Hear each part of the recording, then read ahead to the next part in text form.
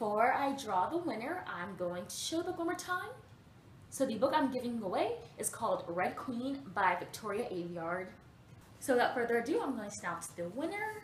I'll be drawing from my purple cup. So I'm just going to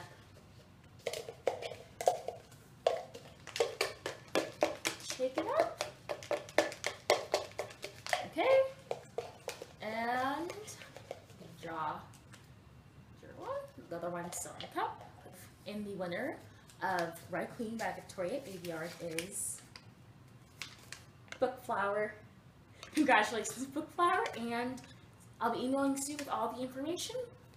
So congratulations to Bookflower for winning Red Queen by Victoria Aveyard, and I look forward to posting more videos and having more discussions about things. So thank you for watching, and hope wherever you are in the world you have a wonderful, amazing week. Bye!